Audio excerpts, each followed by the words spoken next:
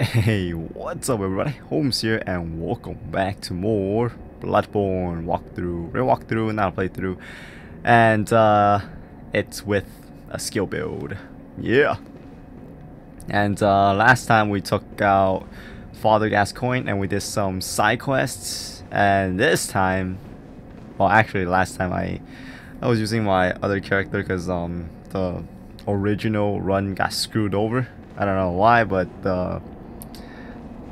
I guess it's because I had the internet well, I had like the internet browser tabs open and then screwed over the recording. So I made sure everything's closed now, so nothing screws up. And I had to do like make another character just so I can run it back. And oh shit. Yeah, and I was using a character that I didn't even level up even once. But this time I'm using my original character for the walkthrough. And I did level up a little bit. I believe I leveled up twice, and not sure what I put it. I think I put my stats onto endurance. So here's my stats. Alright. And my weapon. I did equip the gem that we got from the little girl's mother. And yeah, it gave us a little bit of attack boost. Stupid crow. Let's use this. Since we get some extra range. The whip is pretty good and all. I don't know. I don't really use it much because it's not really my thing. But it is growing on me though. But I'm still more comfortable with the saw spear. Actually, I'm starting to like the cane a little bit. Right here, there's a guy up there. You want to wait because there's another guy up there. So if you rush up there, he's gonna freaking ambush you with his buddy over there in the top. So, oh, you piece of crap! Give us our health back. Come on. There we go. But wow, nice. And here's his friend. Hello, friend. Ow. The transformation attack always like stuns him. God damn it, we didn't get to top off our health. Anyways, here is a wooden shield. Not sure if many of you guys will like this. It's not really that good of a shield in this game. You use L2 to block, by the way. Yeah, L1 doesn't do anything. You use L2 to block. I heard that. I've never actually tested how the shield worked. I just heard from my friend that it sucks. Like when you try to block, they'll go around you and they'll whack you. So, you know, I kind of want to test it, but I don't want to get hit. I don't want to lose any health. So yeah, this door is locked. Can't open it yet. The bitchy old granny right here. In this episode, we're gonna explore part 1 of the Cathedral ward because we can't access the whole area. We're gonna have to take down a boss, and then we'll have to go like around in order to go into like the Cathedral area. So yeah, we're gonna be exploring part 1 of this area first. Yes, I'm right here. Oh, come on. Yeah. Oh, right in the gut. Nice. Drop anything for me? No? Alright, cheap bastard. Not sure, but actually I'll top off my health. I can't stand seeing my health. There's like a part of my health missing. I don't know. It just makes me feel weird to see a part of my health missing. Oh, could have snuck up on this guy, but then we were walking too fast. Yeah, if you do like a slow walk like this, you can sneak up on enemies. If you do a normal run, you know, they'll hear you. So, if you want to do a backstab, you want to do a slow walk. But some enemies, the moment you creep up on them, they'll turn around, no matter what, even though if you do a slow walk. So, yeah. Actually, there's a shiny right there. There's a pickup. It's a kind of a dangerous pickup, but we're gonna go for it anyways. And the moment we go for it, run back, okay? Run straight back the moment you grab it, because you'll see this like vortex thing. And if your insight is high enough, you can actually see what's making that vortex thing. It's not something we can take down at all. Even though if you're like in the end game boss, you cannot take this thing down. You can't get rid of it, okay? But once we get later on into the game, even though if you don't have high insights, you'll be able to see it. But in the beginning of the game, if you have high insights, if you're like on NG+, well, if you're on NG+, I'm pretty sure you'll know what that thing is. But you'll be able to see where it is. Okay, it's some pretty creepy creature. And the way to go is down there. But instead of going down there, let's go up there. Yep, there is some stuff we can explore them up there. So let me try the whip form on this guy. Actually, I don't know if I want to risk that. There's a shiny pickup right there, blood shards, and there's a big ass motherfucker right here. You can actually injure his legs enough so you can drop him for a visual attack. Kind of risky though, because his attacks hurt.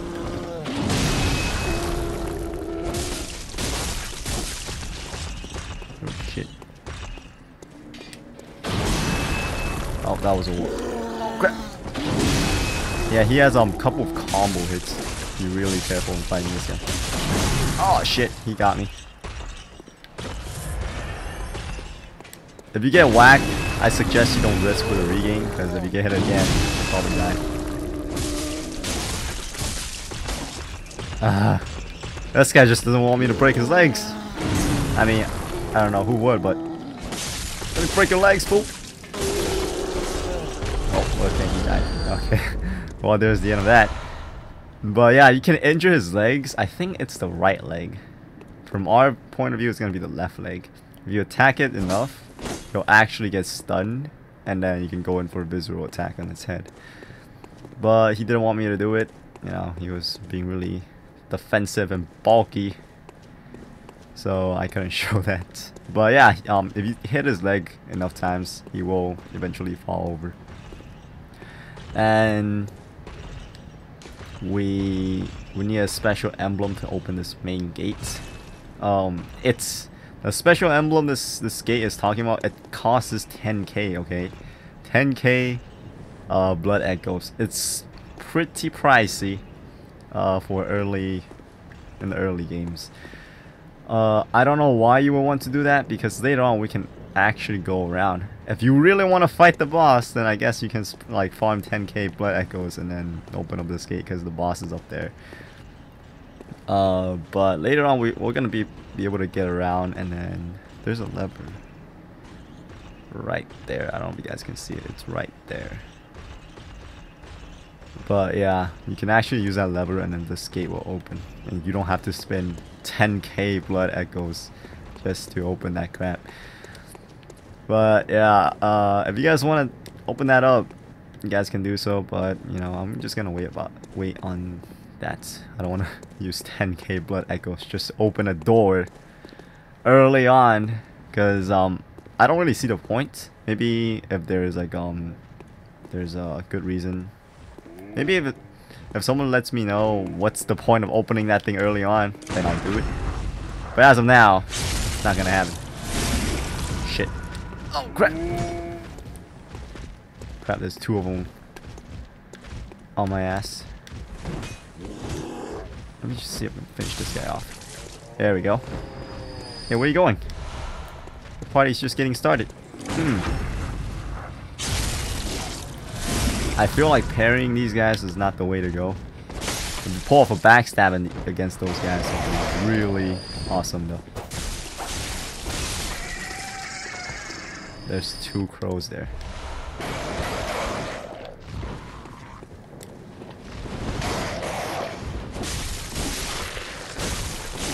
Alright. This area down. There's like a monocular here? Oh no, monoculars. Monoculars here.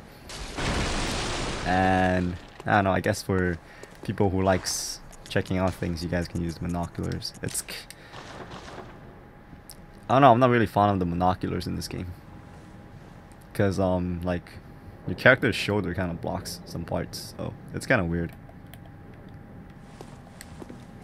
And even if you dodge or anything like that, you're gonna be stuck in this monocular thing, and you gotta press like square to disengage the monocular. I remember last time I got fucked over like that because I was checking out things, and then like when the boss attacked, I'm like, oh crap! You know, it's kind of like playing the Souls game in well, actually Souls game, playing Bloodborne in first person view, because you can actually fight like this. It's kind of weird. I don't know. It's not really my thing. I better unequip that before that shit gets me killed, because it'll happen if I keep that thing equipped. Bloodstone shard. Watch out for this big guy. He may look like he's sleeping, but he's not. And I would highly recommend you guys don't fight this guy, because he doesn't really give up anything special. I mean, he gives up some blood echoes, but no. I feel like you'll lose more blood vials from this guy than gain blood vials or gain blood echoes, because you're gonna end up wasting a lot, because he has some crazy ass range. Oh shit! Can we get the imp?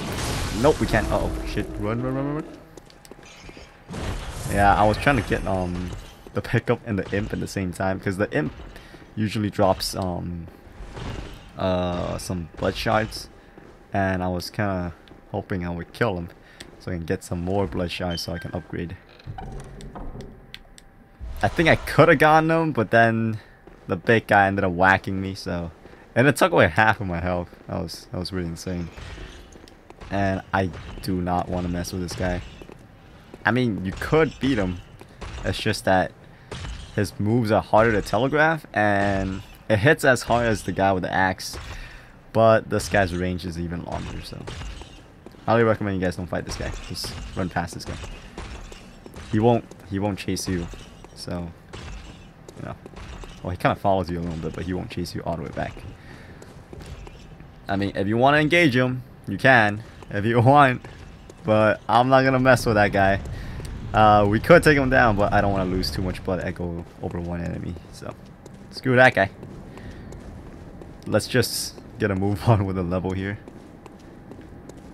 I always thought that was a fog gate, because from up far it looks like a fog gate, but when you get a closer look, it's just a window. Oh my god. Alright, moving on.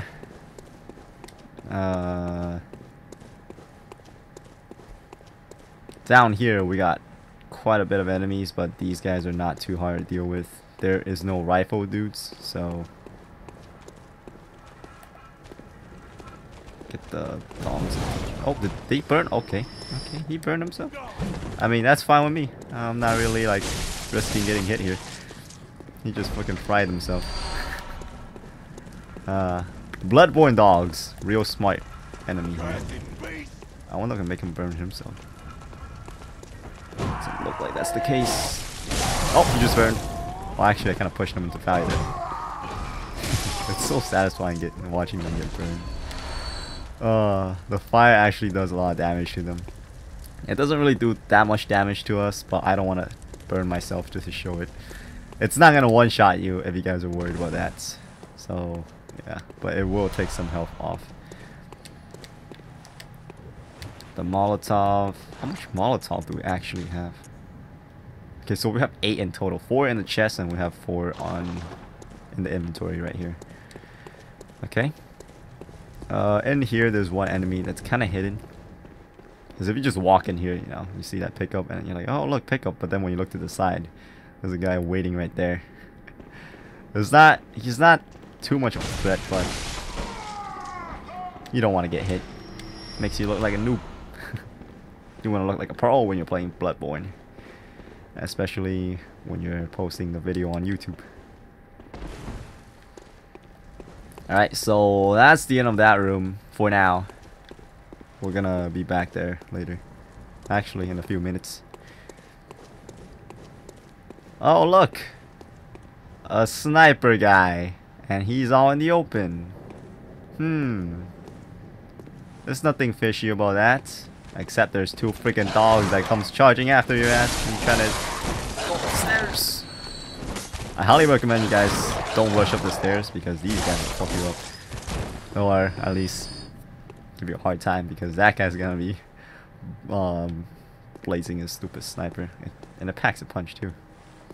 After you trigger the two dogs, then rush up for this guy. How do you like that, huh? Always coughs up some silver bullets. Really nice.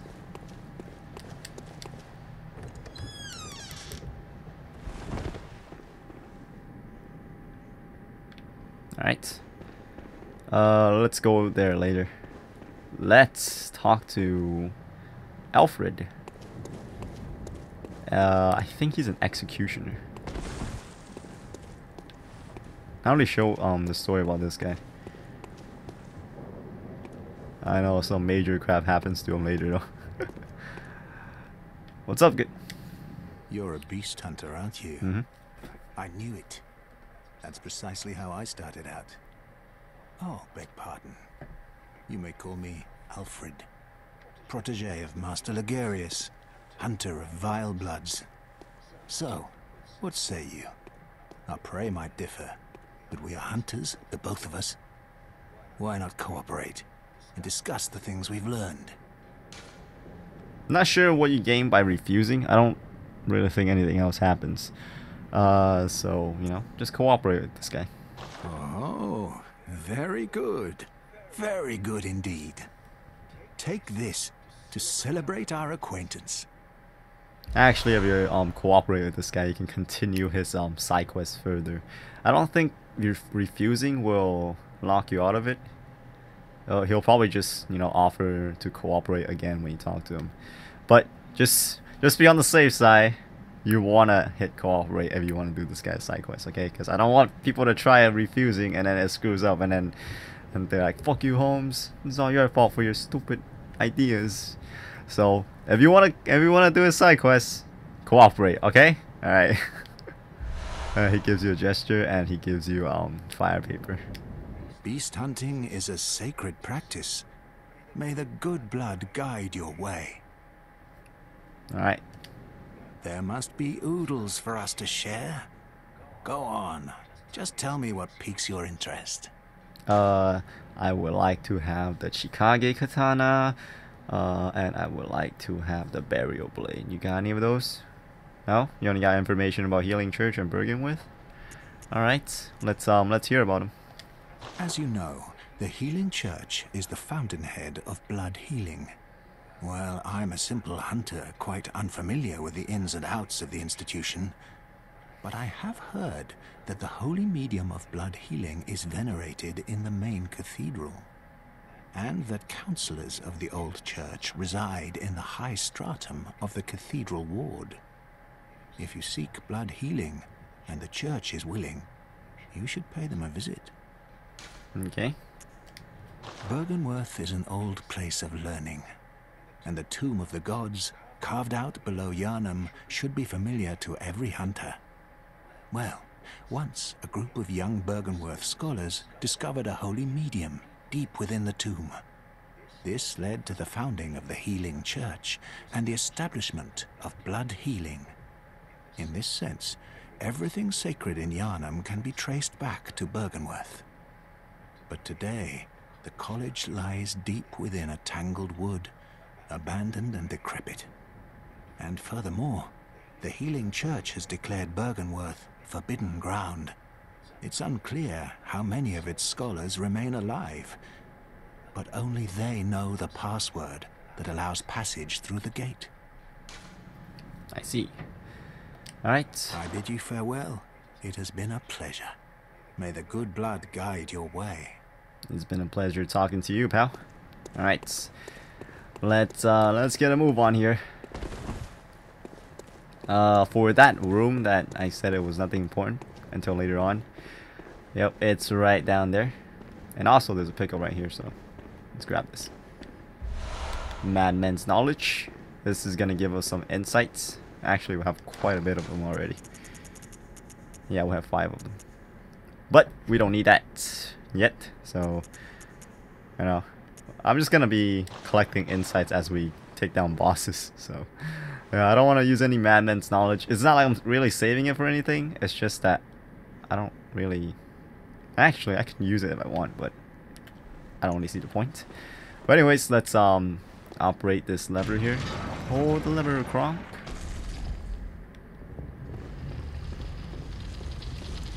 And the 2 moves. Oh shit. Drop down here. And once we actually get to the bottom of this area, it's gonna be a whole new area. It's pretty safe until the next room. There is gonna be like an enemy there. And I would use the hunters. I would use the torch to light things up, but then I do want to parry this asshole that's gonna show up right here. It's a wolf. It's a beast.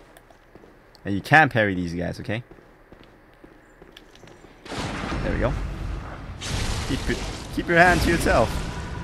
Keep your freaking hands to yourself, or your claws to yourself. And he gave those some bloodstone shard. Nice. Alright, and I don't think there's anything else in this room. So let's keep going down. Wait, actually, is it? Nope, it's just a bunch of boxes. Okay. Alright. Make sure you don't freaking fall down here. Even though you won't die, just, you know, don't fall down there. Or you could if you want. There's a lab really close by, so. And that was the only enemy around this area. Got some antidote. We're gonna need that later on. So make sure you save those antidotes.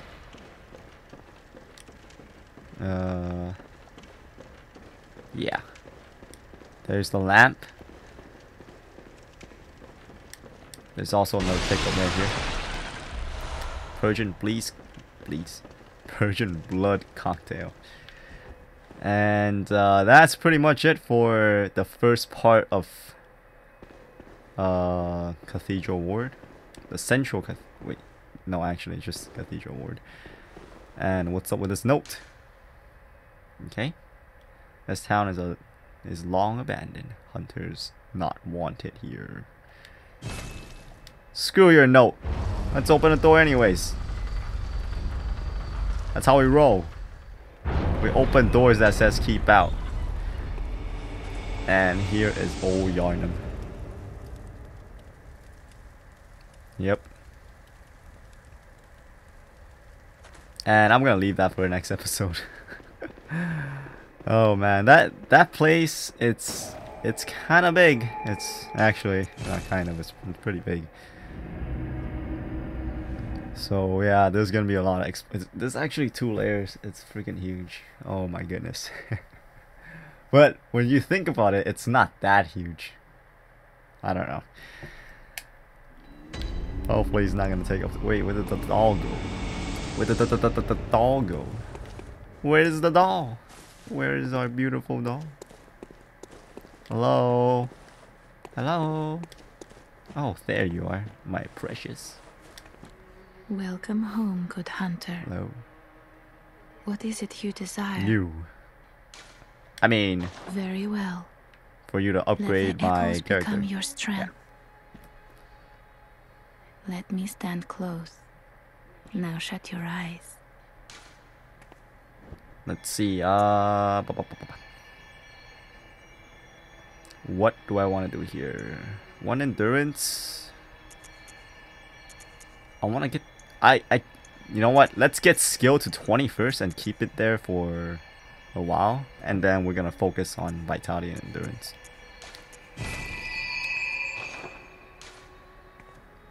I think this is good enough. What? Actually, do we have enough? If I use, okay, I only have 1, so I'm pretty sure we're not gonna have enough. You know what? Let's just use the madman's knowledge so we can get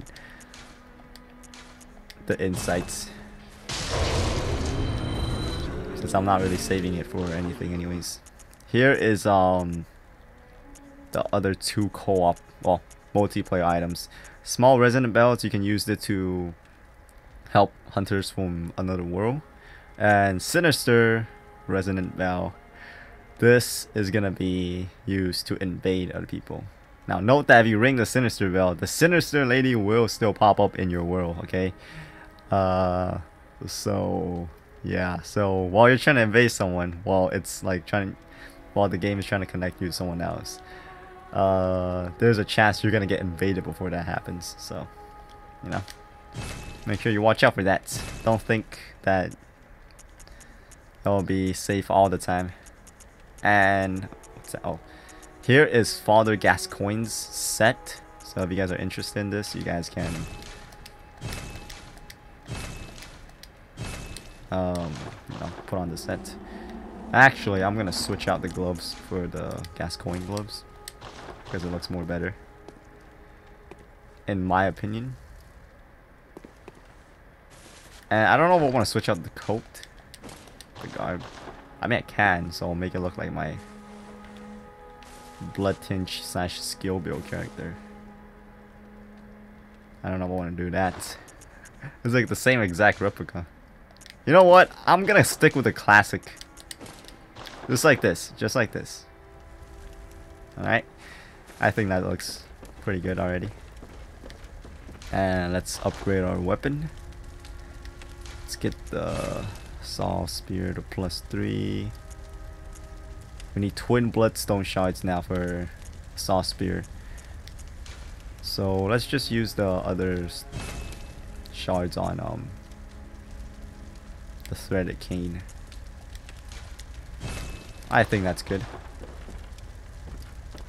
Still can access that table. We're gonna need something to in order to trigger that. It's like the gems. Oh, speaking of the gems, I can put another one. Nice. HP continue to recover. This is pretty good. And it has better physical attack up too. So let's equip this. Yep, I think this is good.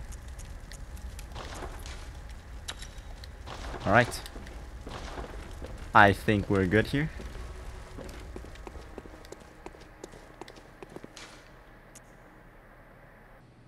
Okay.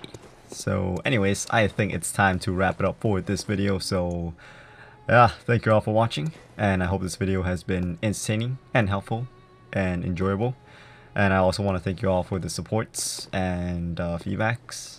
And one more thing, you know, if you found all 3 of those qualities that I mentioned to be in this video, then, you know, stay tuned for the next episode. But until next time, I will see you all later. Holmes out.